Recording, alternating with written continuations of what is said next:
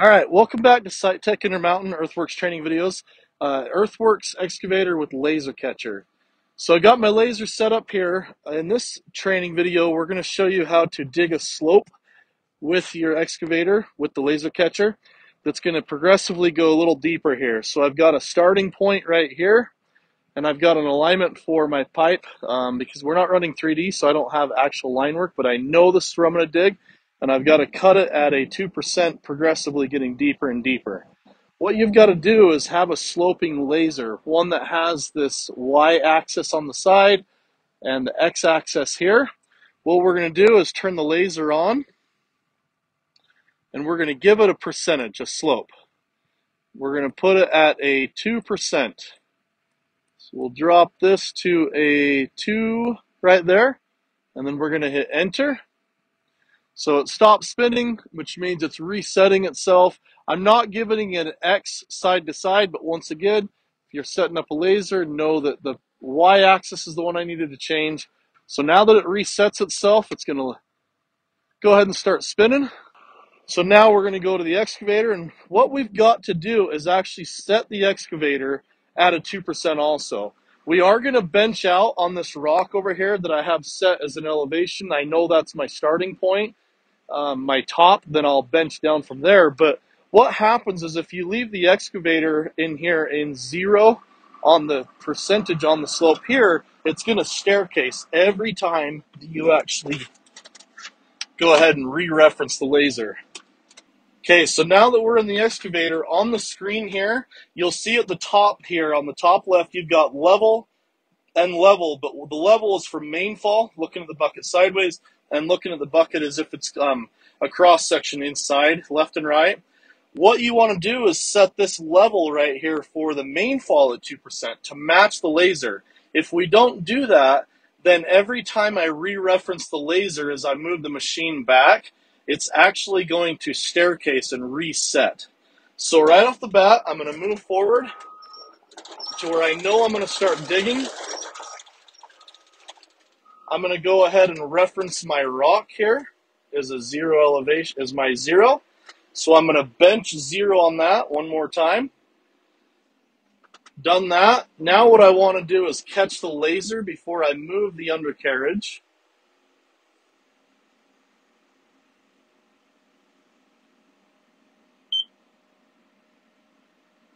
You heard that beep. I went through it a little bit too fast, so we'll come back up. Auto strike accepted. Now I'm good to go, but I need to go ahead and change this to a 2% to match the laser. And this plus and minus right here changes it positive or negative based on if it's coming underneath me or not. So this will actually be a positive to push it up in front of me because I'm digging 2% down underneath me. So I can change my screens here if I want. I can change that one at the bottom, or I can change the top one here to maybe a side profile, just to kind of show you that it's coming down. Now I can reach out here, but there's one more thing I got to do, is I need to put in my vertical offset. So I'm going to put in my vertical offset and say that I need to dig this one 3 feet minus below that elevation. Not very much, not a very deep dig, but we'll go ahead and get started.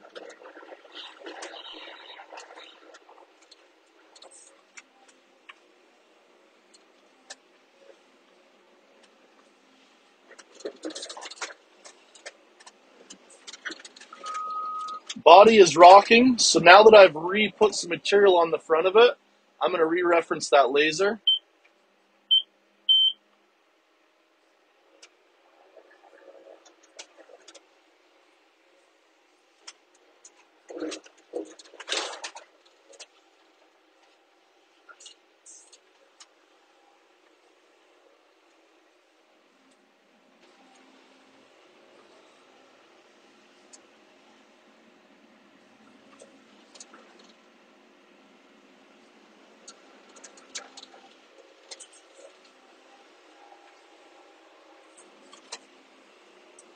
Now that I've established grade on my first pass here, you can see as I go back down in there, I hit about 0 there. We'll just clean up my teeth marks here.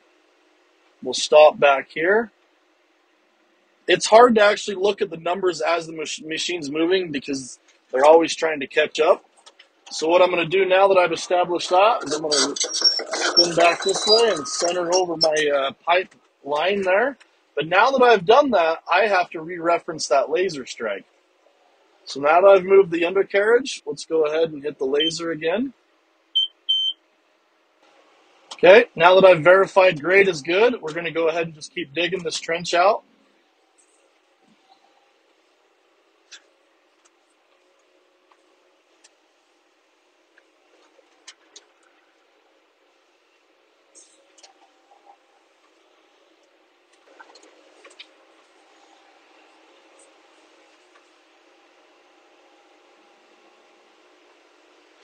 We'll go ahead and check grade. Just a hair low, just about a tenth, no big deal. I think we're good on that pass.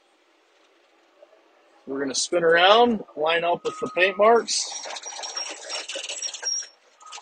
Now that I've moved the undercarriage, we're going to go ahead and just re-reference the laser.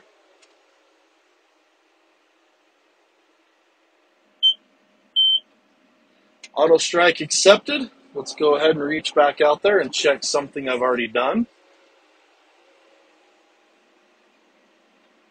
Boom, fill of a tenth, same thing that I had earlier. So let's continue to dig some more out here.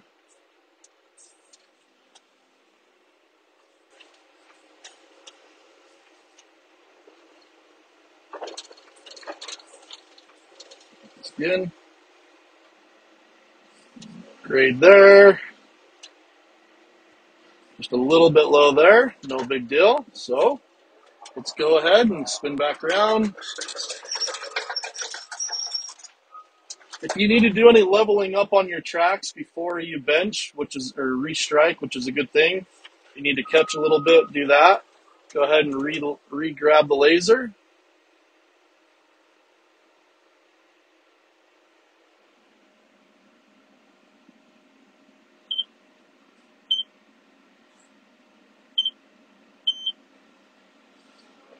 Grabbed it again. Let's check one more time just so you can see out there. Reach out where I already had it. Fill of a tenth. We're good to go. So let's take one more here just to keep showing you, and then we'll grab the grade rod. Grab the grade rod just to kind of give us the warm and fuzzies that it is actually doing it right. Everything right now I'm just doing straight off of just kind of trusting the machine and the laser. So we'll clean the edge of this trench up.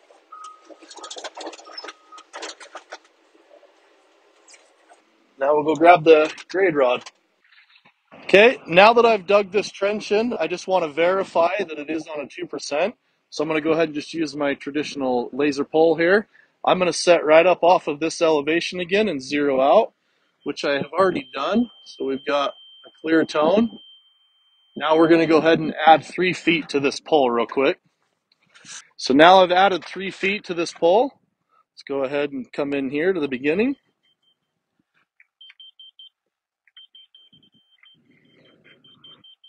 We'll set down in the corner right here.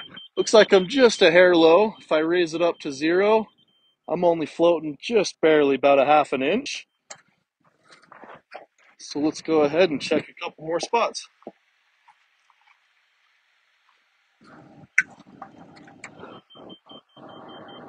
Same thing, just a hair low. 0 there is just about a tenth above the ground. And we'll come down to the very end here.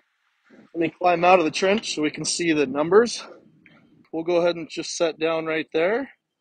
Looks like we're just a hair low again. Same thing, if I raise up till 0, we're about right there, just touching that little window right there. So, laser on a 2%, put the machine inside on a 2%, and that's how you use the laser catcher as long as you keep referencing every time you move the undercarriage. So, hopefully this helps with using the lasers and putting those on slopes.